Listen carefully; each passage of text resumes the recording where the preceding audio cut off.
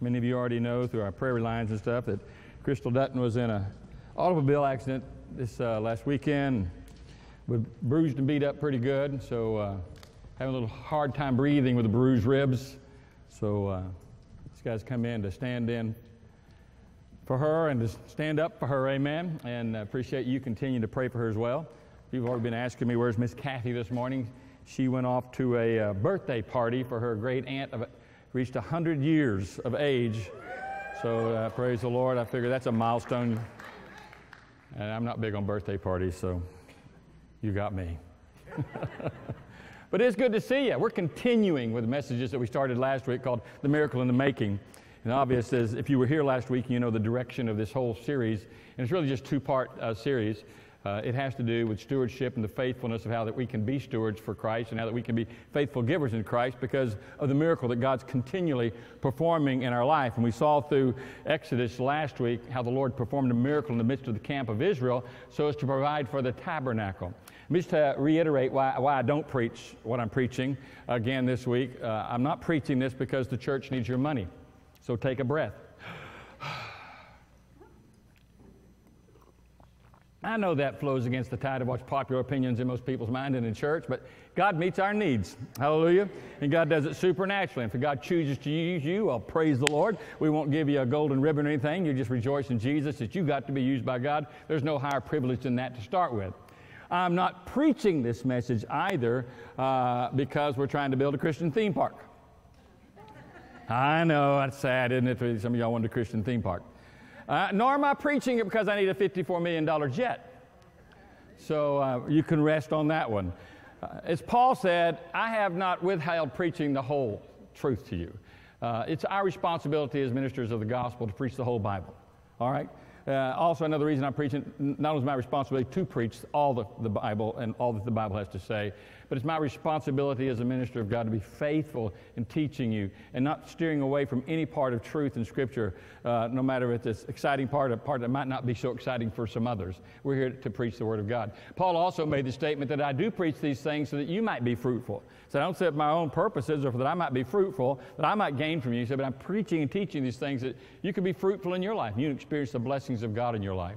Ultimately, the need is for us to glorify God in all things. And so I don't know where you are in this whole thing about giving and generosity and financing and supporting the work of the kingdom of God, but I pray today you'll listen with a very open heart because I believe, one, if you are already doing these things, then it's certainly going to serve as encouragement and reminder of just how worshipful this is when we come to the point of giving in our life. But two, maybe you've slacked off and you just haven't been faithful in doing what God's called you to do. I encourage you to listen carefully. This will be an encouragement to you get back on track and see what God can do in your life. These are some of the most exciting principles of Scripture that you will ever learn. You know, I think it's important we learn these truths. I was preaching these truths in Bulgaria. Now, remember, Bulgaria, like Belize, it's a third world country. When the communists left there, and like as in most in Eastern Europe, they just robbed them blind and took everything. And so I'm preaching. There's probably about 1,000 people. The crowd was so big we had to put them in two different rooms. 1,000 pastors and their wives and some of their staffs. We probably had about 2,500 people present in these two rooms, and so we're doing a closed circuit to the other room. And I'm there with several other people in ministry. Of course, Dr. Nicole's there and serving as a translator. Then there were two other seminary professors and another pastor of a church that's near here, a Dr. So-and-so. We'll just leave it at that. And I'm preaching these messages, and he came up quite surprised and thought, why are you preaching this in a third world country? And I said, well, just need to listen to the whole series and see what you think about it. And so he came to each series, each of the 4 messages that I preached on faithfulness and giving and stewardship, and listened very carefully. I've not only preached that, by the way, I preached it in Mexico, I preached it in Belize and other third world countries, because if anybody needs to hear it, third world countries need to hear this. Because the key to receiving and having your needs met is always found in giving and learning the biblical principles of faith. But it was interesting that as I concluded this series, he took me aside and he says, you know, he said, I have been preaching at such and such church north of us, large church in the middle of the Woodlands, very prosperous area. He said he'd since retired from there, but he said, you know, I preached there 20-something years. He said, and I never once, not once did I preach on giving or finances. He said, we were a very prosperous church. We had a lot of wealthy people. They were pretty much good givers. He said, our needs were always met. And so I try to remind him that I don't preach it to get the offerings up, all right? I preach it so people can have freedom in their lives and victory in their lives. And he says, he said, I really sat and listened to these sermons with a great deal of interest. He said, and I'm very regretful at this point right now. He said, I think I really did a disservice to my congregation by not teaching them these biblical principles. And which was better than some of that I expected to hear, maybe coming back. But it was interesting to note that, it's not about whether we have money coming in or not coming in, and that's not the reason we preach these things. I preach on stewardship as part of my regular preaching schedule because I think it's important we're reminded of these things. As I said last week, that we're reminded we need to be soul winners. That we're reminded we need to be in the Word of God. We're being reminded that we need to be prayerful. We're being reminded that we need to be intercessors. So this is just part of the package of the Word of God. Amen? These things are all inclusive. So there is something here that will help you in your spiritual walk in life. It's not about getting something. And if it were not for someone sitting down, my brother's sitting on the front row today, and I remember when, as young preachers, we were both single, living together, that Manley Beasley, an evangelist at the time, was in a conference at the church we were at, and after the conference, Phil and I sat down with him, and he sat down and he wrote out some things, said, if you'll learn these principles, guys, and we were just young, long-haired preachers getting involved in ministry, he says, you never suffer in your ministry in regards, if you can keep these things and live by these faith principles. And he sat down and began to teach us those principles of what it was, and just about 4 or 5 things, but that God is the source of all things. We've talked about that in the past. We'll talk a little bit more about today. And that God, it is God's will to meet your needs. That a Christian who's not having their needs met, that's not within the common flow of God's work in our lives. It's God's will to meet our needs. We're in His family. He's our fathers. Every loving father wants to meet the needs. And the only reason our needs are not being met, what he stated, was because there's probably some other area of equal importance in your life that God's trying to develop in your life. And he talked to us about how God's the source and how that if we're going to receive what we need, then we need to learn how to be givers. Because the secret is not in the getting, the secret's in the giving. Scripture makes it clear that, it's more blessed to give than it is to receive. And I'll mention that a little bit in a moment. Now, the miracles, we talk about the miracle in the making in this sermon series, as we talked about last week in Exodus. Remember, we talked about how that the children of Israel, they've left Egypt, they've been in bondage for 200 years. They're on their way to the promised land, and God says, all right, it's time. I want you to build this tent of fellowship, this tent of meeting, and it's an elaborate ordeal that he takes them through. In fact, there's this long, elaborated description of the tabernacle. There's more detail given to the description of the tabernacle than there is heaven, and more detail about the tabernacle than there is the temple. There's more detail about anything that's built, the ark, whatever. The detail is incredible. He's telling them every aspect of this tent and this enormous tabernacle of meeting, and where there's got to be an outer court, an inner court, the place of the holy place, the holy of holies, how every part's constructed. He gives them the list of the materials to make it with. It's going to require gold and silver and unique materials and leather and porpoise skins. All kinds of stuff is involved in this detailed description of this tent of meeting. Now, and he tells them, I'm going to have the people bring an offering to meet this particular need. And then we read the story, if you remember, that he's talking to people who've been in bondage and slaves for 200 years. They don't have a dime to their name, all right, in the normal set of things. But the miracle was that God gave them what would be needed while they were still in Egypt. We referred back to Exodus when God told the children of Israel to go door to door to their Egyptian neighbors and ask them for gold, silver, brass, precious materials, and it didn't say borrow it. I think King James says borrow, but they didn't say borrow because, it's not what it was about. He said just ask them for it. And it says, and that God gave favor to the children of Israel, all right? By moving in the hearts of the Egyptians so they wanted to give them something. It reminds me of the passage when God says, you give, and we give it unto you, pressed down, shaken together, running over, shall men give back into your bosom. So God creates this deal in the men's heart of lost pagan Egyptians to load up the children of Israel with all kinds of wealth. I mean, they had to carry it out in carts when they left. And it says this in Exodus, and so the children of Israel plundered Egypt. Wasn't a knife raised, wasn't a shot fired, of course they didn't have guns, but there wasn't any sword swung. God just did it, a supernatural thing. And now they're loaded down with all this wealth as they leave, And God tells them while they're in the wilderness, by the way, I want you to bring an offering for the tent of meeting. I want you to bring an offering. Well, they couldn't go reach in the pocket. Well, we just poor slaves. We ain't got nothing. God had blessed them and prepared in them already. And it's the same today. God doesn't work any differently than that. You understand that, right? That God's given you what you need to give already.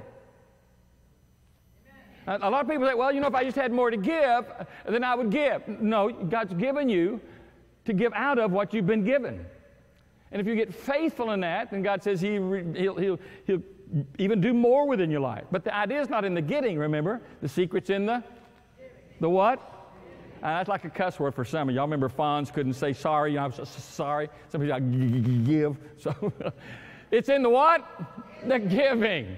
So we learn to be generous people as the children of God. For God so loved, He gave. God's a giver. We're never more like God than when we're giving, I think. Amen? That and soul winning, that's when we're most like Jesus, I believe, and the most like God. So God is dealing with people. Now, I kind of referred to that last week as the Moses method. All right? So today, part 2, let's just call this the David method. And remember, David now is on down the road here. It's time to build the temple. God doesn't want David to build the temple. Solomon's going to build the temple. But it is in the heart of David to provide everything to Solomon for the building of the temple. And in 1 Chronicles chapter 29, if you'll open your Bible, we're going to read from a passage there, all right? And you're going to see the same thing kind of reiterated in this passage that David, as he speaks to the Lord and speaks to the congregation of Israel, to get to the place of preparing this great place of worship and fellowship and ministry, how God works there in very unique but similar ways, all right? So God's basically saying, what I'm required to do, I've given you to do. So let's stand as we honor the reading of the Word in 1 Chronicles chapter 29 and in verse 10.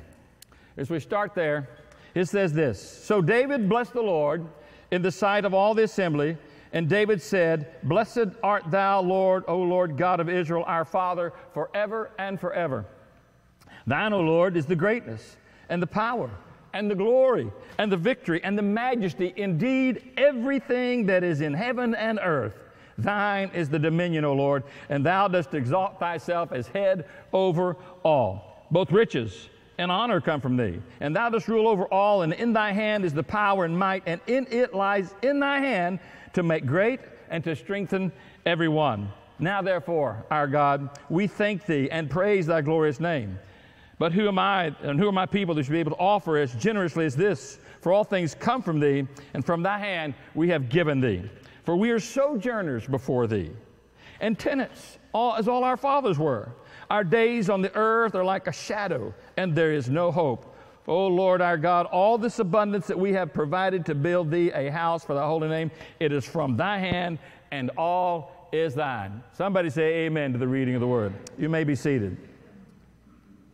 Setting of this obviously is David, and it's really a celebration of offerings for the construction of the actual temple that's going to be constructed for the glory and the presence of God amongst his people.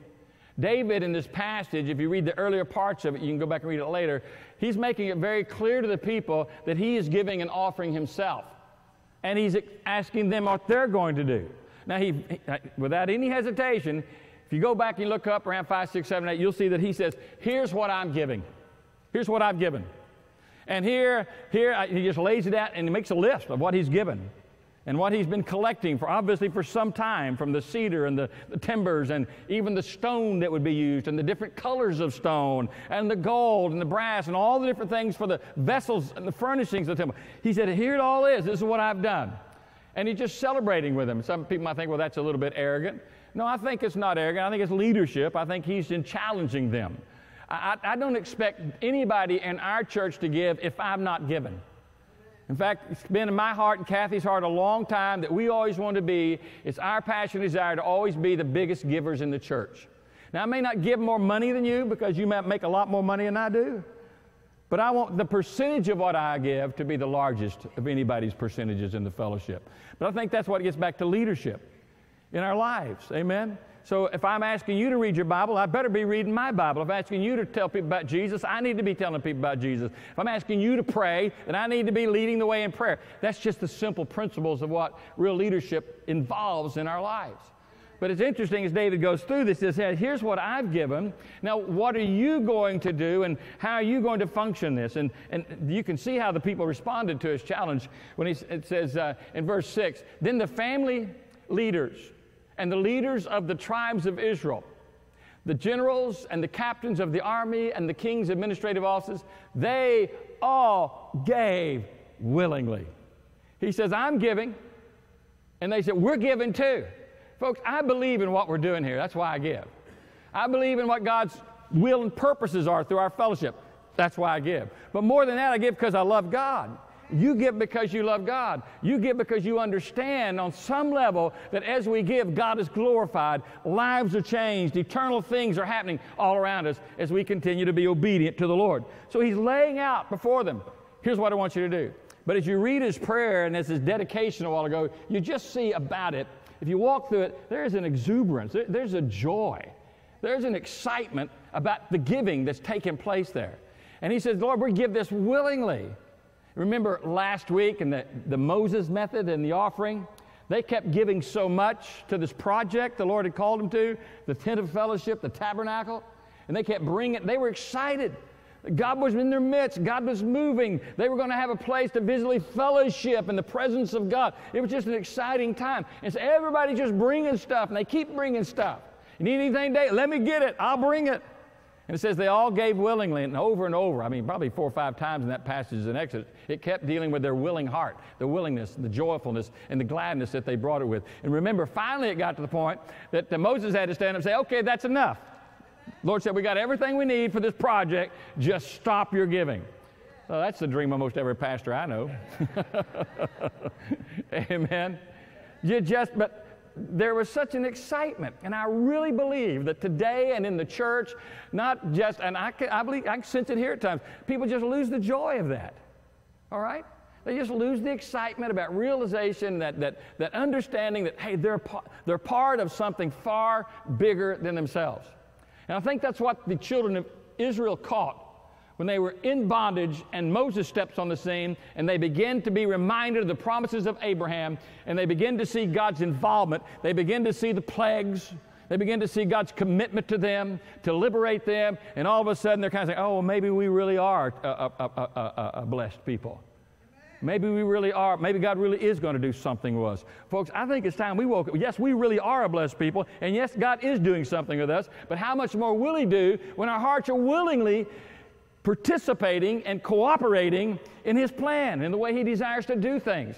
There is an excitement. There should be an enthusiasm. And you see it here in the people's, and says they gave willingly. Don't remind you of 2 Corinthians when Paul's talking to the church. Now this I say, he who sows sparingly, he reaps sparingly. And he who sows bountifully, well, he also reaps bountifully. Now catch this. Let each one, just as he has purposed in his heart, not grudgingly, not under compulsion, for God loves a cheerful giver. So well, you're giving, not because somebody's twisting your arm. You're giving not because you just see the need. And I think a lot of times that's what happens. You know, we want to give to the children's home, so we show the little children, you know, and we want to give to the feeding fund, and so we show. I'm not putting down people that do it, but I'm saying that should not be what motivates us. It's nice to see where it's going, but what motivates us is the Spirit of the living God who's working in us, and we begin to have the vision that we really are part of something much bigger than ourselves. The kingdom of God and the glory of God. And this is all David's prayer. It keeps pointing to these things. He says, this is what it means. We're a part of something of the glory of God that's involved. And who are we that we get to be a part of it, is what David says. And Paul's writing to the church, and he's telling the same thing in 2 Corinthians, that, hey, you're part of something. You're co-laborers with God. You're working in God's kingdom. You're part of God's family. You're in God's vineyard. You're serving with God for the glory of God, and God's going to do something with your life and through your life. But you need to participate in it. And what did he say there? He said, hey, for God loves a cheerful giver. Now, in 2 Chronicles 29, one thing you'll see about it is you go through the passage that it is certainly marked with enthusiasm, with excitement. There's a joyfulness. There's a cheerfulness there. There's an excitement that God loves a cheerful giver. You've heard me say this before from the Scriptures. In the original language of the Greek, that word is hilaros, and that's the way we would spell it here, H-L-A-R-O-S, in our transliteration of it. But it is the word that we get our English word hilarious from. When's the last time you just got hilarious? All right? With joy about something. You were just overwhelmed with excitement about something. It might have been your firstborn child. It might have been your first grandbaby. I don't know. But you were just thrilled and you were excited and you were overwhelmed with the joy of the moment. You know, I looked up in the thesaurus because I use my thesaurus a lot. But I was looking at this particular word just in the English language when he said that God loves this cheerful giver. And here's some words it uses in translating this word for us and helping us understand it, the synonyms. It means God loves a happy giver, a cheery giver. Anybody cheery today? Amen. A jolly. Anybody jolly about their offering today? Smiling, joyful, merry, my favorite, jovial. Let's give a jovial offering. Hey, I'm sure this is one of your favorites. Sunny or chirpy. I haven't seen anybody chirping around the offering receptacle lately. Jaunty, gleeful, optimistic, positive, lively, in good spirits, and then it listed an antonym, the opposite. And this one simple three-letter word for the antonym is pretty much kind of pinpoints where most folks are. Sad. Sad to see it go. Sad to let go of it. Sad you are reminded. Sad, sad, sad, sad, sad. It doesn't have to be sad. Scripture, when it talks about the kind of giving that we are a part of for the glory of God, is anything but sad. It is joyful and it is exciting and it is hilarious if we really, truly understand it. I think the greatest example, I'll use Phil because he's here, when we were sitting around after we learned that lesson, and we were single guys meeting in a home that he'd established for outreach on the weekends, and I'd moved in with him and was working with him in that outreach, and you talk about limited income. We weren't making really any money except buy groceries and eat.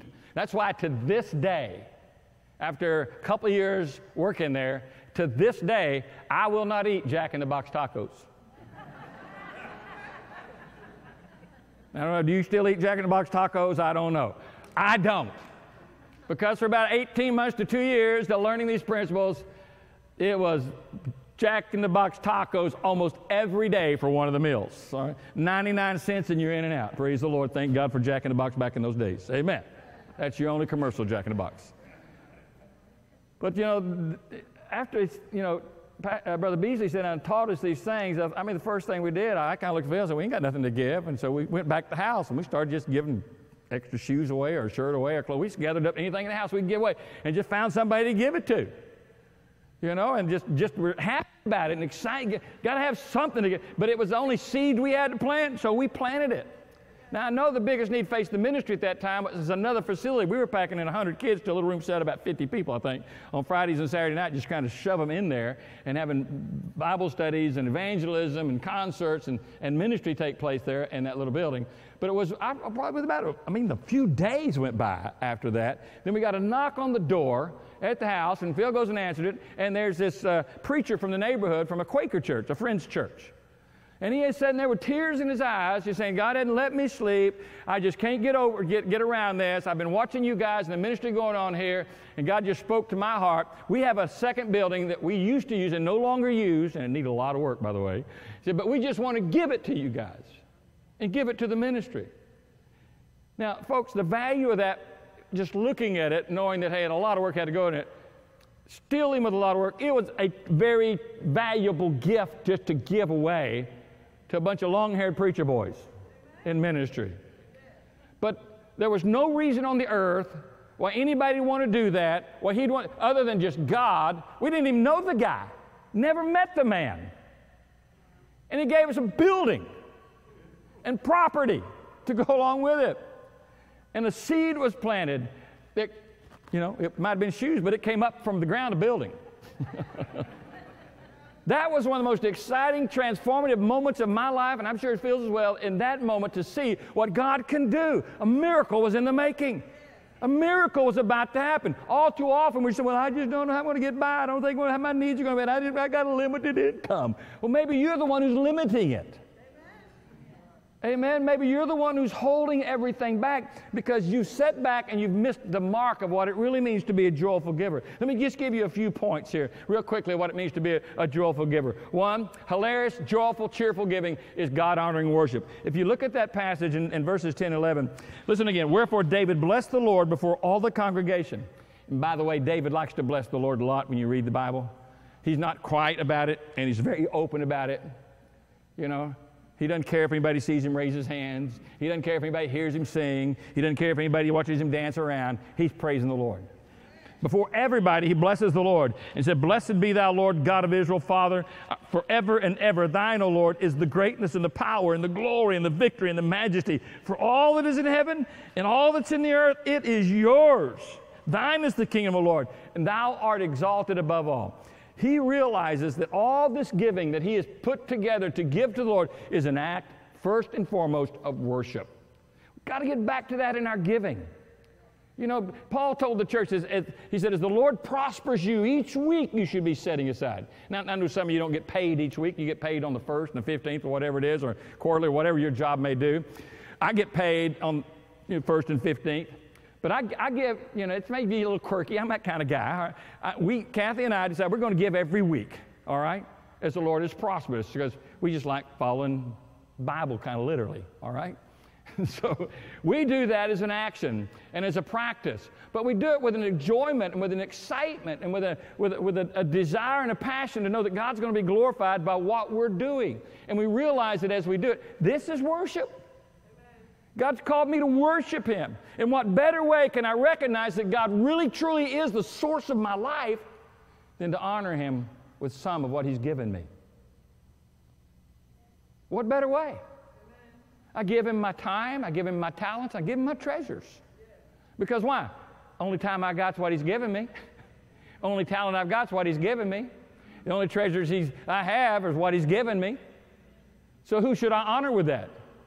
If you think that you're the author and the source of the blessings that are in your life, you are certainly blind and far, far away from the truth. But here He is. We give because we realize God owns it all anyway. And the miracle is, just like the children of Israel, God gave me the offering before He required the offering. And just like David saying here, he said, man, everything is from you, the Lord. It's all you. So it starts with worship. But then the second aspect of this, God, hilarious, cheerful giving is full of gratitude. If you read that verses 12 and 13, what's he say? Riches and honor come from thee. You rule over all, and in your hand is power and might, and it lies in your hand to make great. It lies in your hand to strengthen everyone. Therefore, our God, we thank you and praise your glorious name. What's he saying? We're thankful, Lord. We wouldn't have anything if it was not for you. I want you just to stop there, put the brakes on, pull the handle back for a second, put your foot on the brake and say, hey, I wouldn't have a thing if it wasn't for God. Can you just say that to yourself real quick? Maybe just say it out loud. I wouldn't have a thing if it wasn't for God. Let's say it one more time. I wouldn't have a thing if it weren't for God. Isn't that the truth, though? That is the absolute truth. I draw my next breath of air because of God. My heart beats one more time because of God.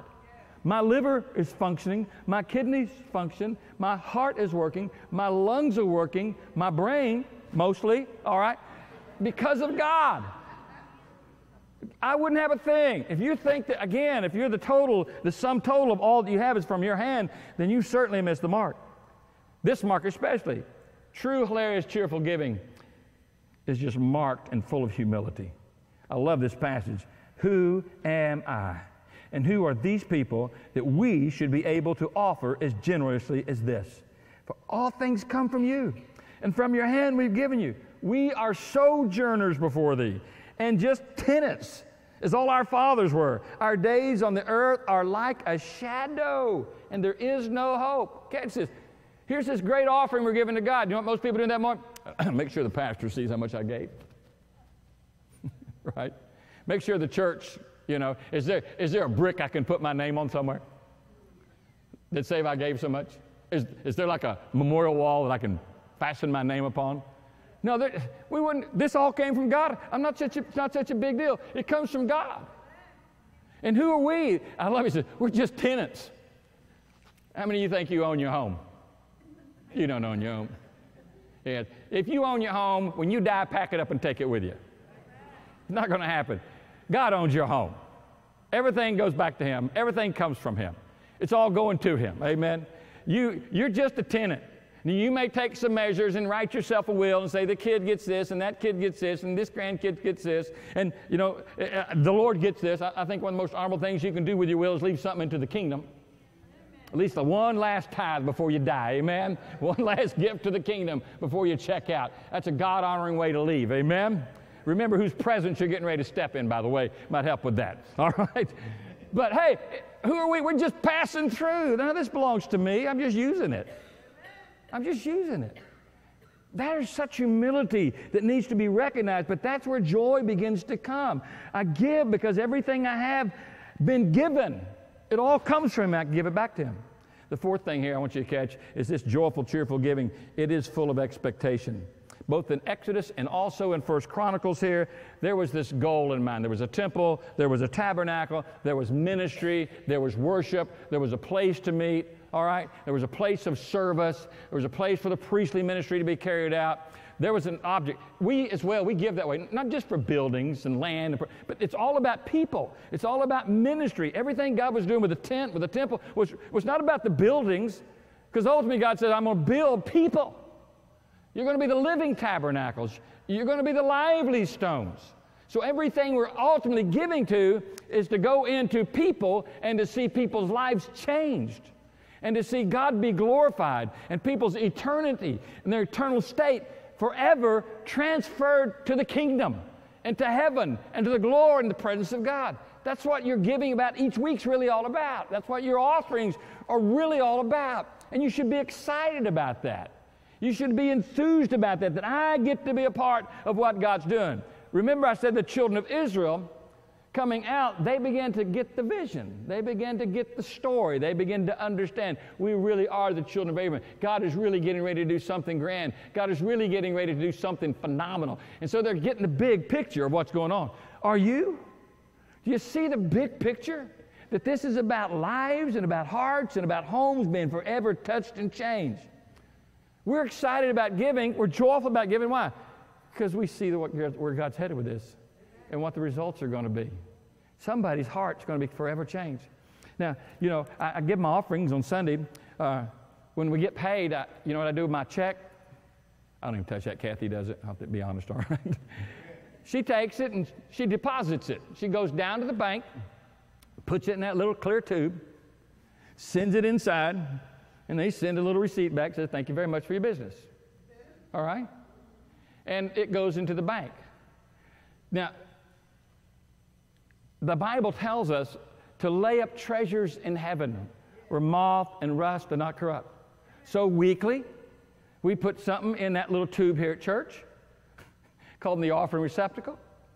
And we realize that that's not where it's really going, that it is going to heaven. So how am I going to get it to heaven? Well, the only thing going to heaven is people. I know some of your dogs and cat stories, but we'll worry about that's another sermon. People. Jesus died to save people. God loves people. God loved the world that He gave His only begotten. We love people. So we give because we want to see people's lives changed. We want to see their hearts forever changed for the glory of God. And so we make the commitment. But we do so with an expectation that lives are really going to be changed, that we're part of something bigger. But one of the most important things in verse 17, he talks about how these people did this with a willing heart. There was this desire to honor God, that they came with their whole heart.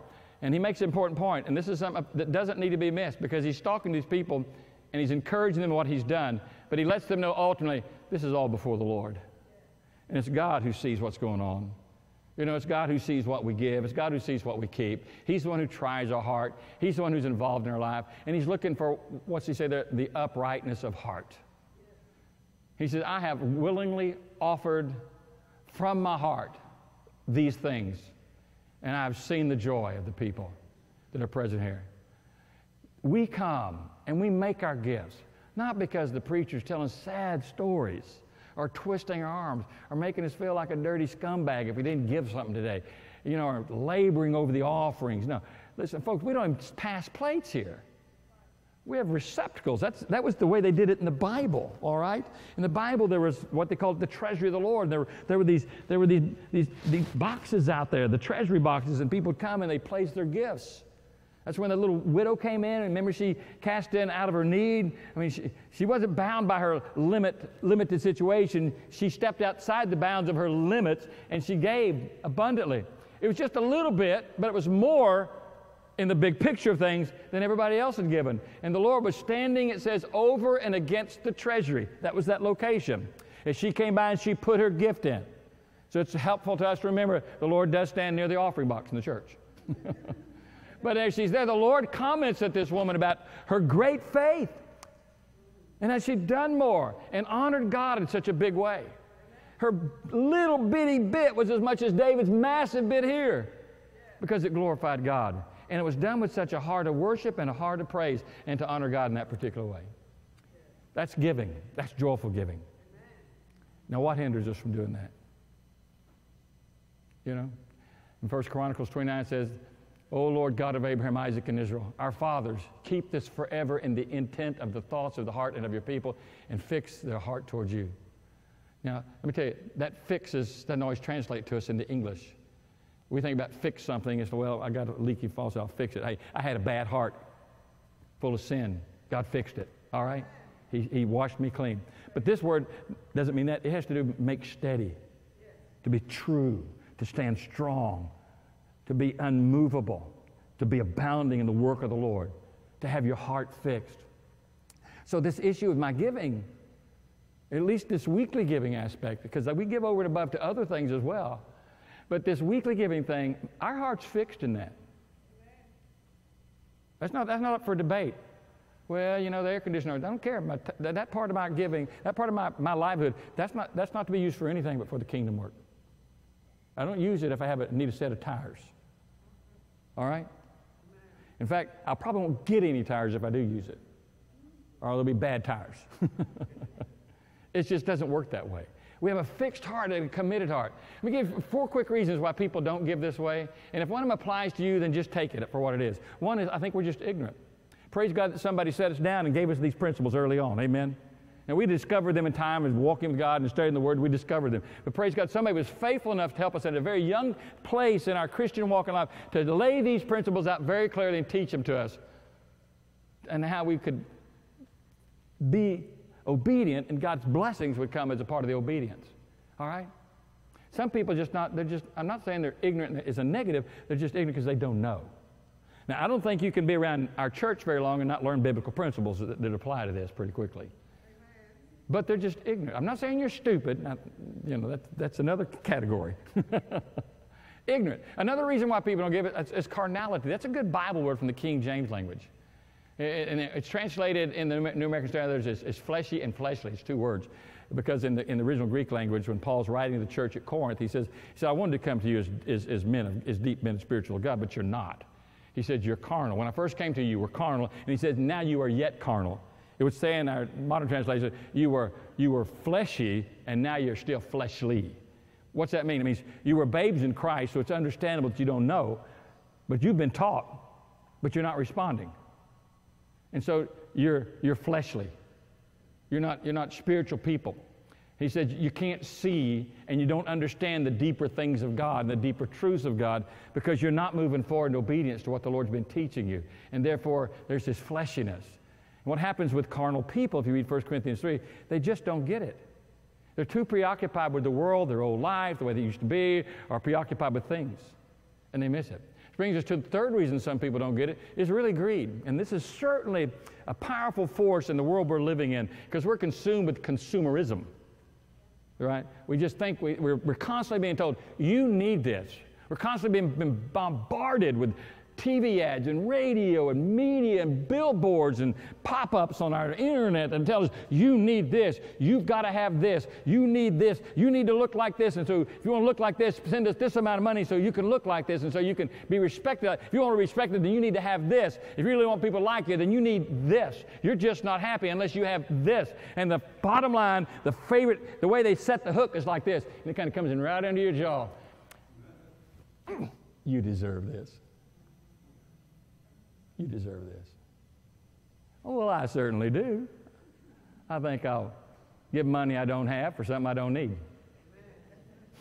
And that's called credit. And we're easily consumed, the desire to have more. The Bible talks about having contentment with godliness, this great gain.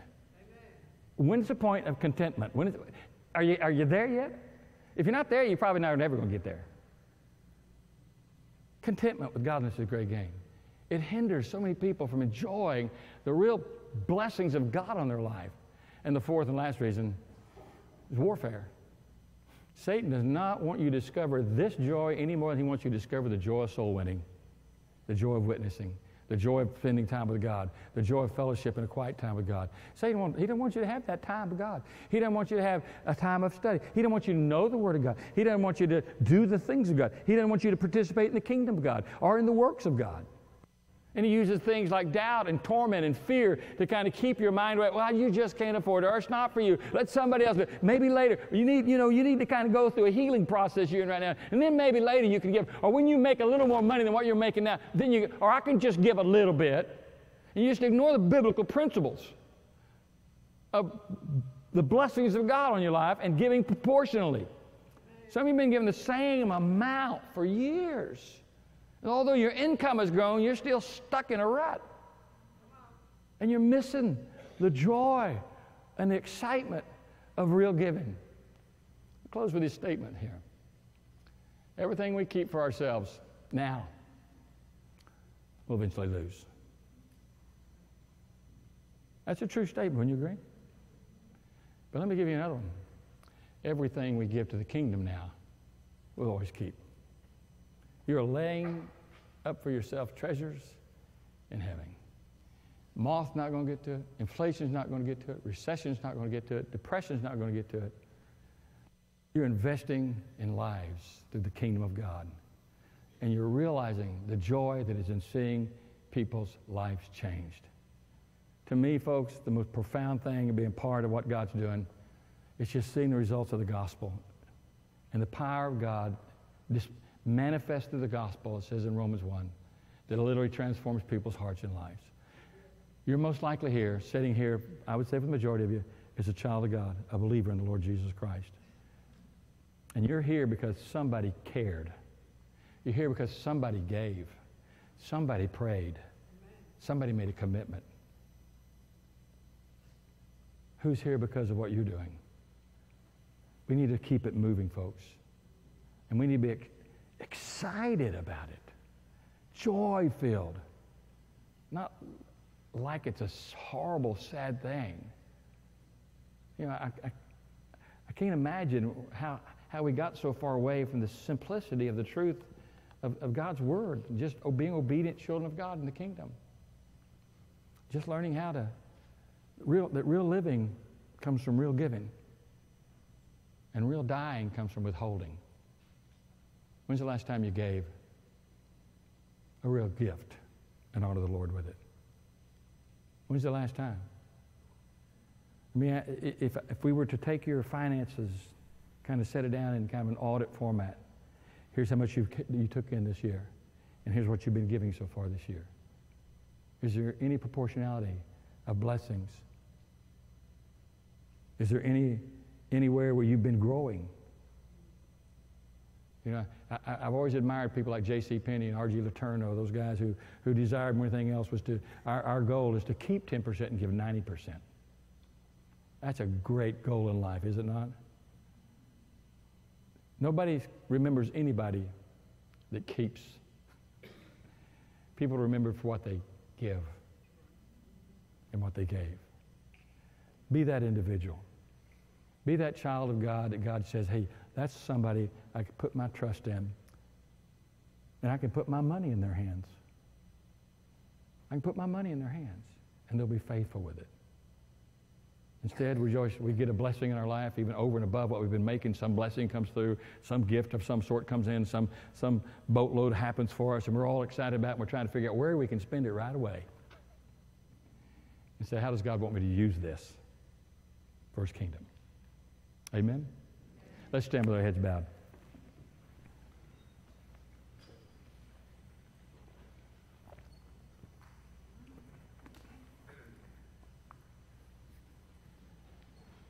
Father, we come to you this morning, we thank you because all we have has come from your hand. You have given us more than we certainly deserve and more than we've imagined. God, forgive us when we get so self-centered thinking we need more, we deserve more. Help us to walk humbly in your presence.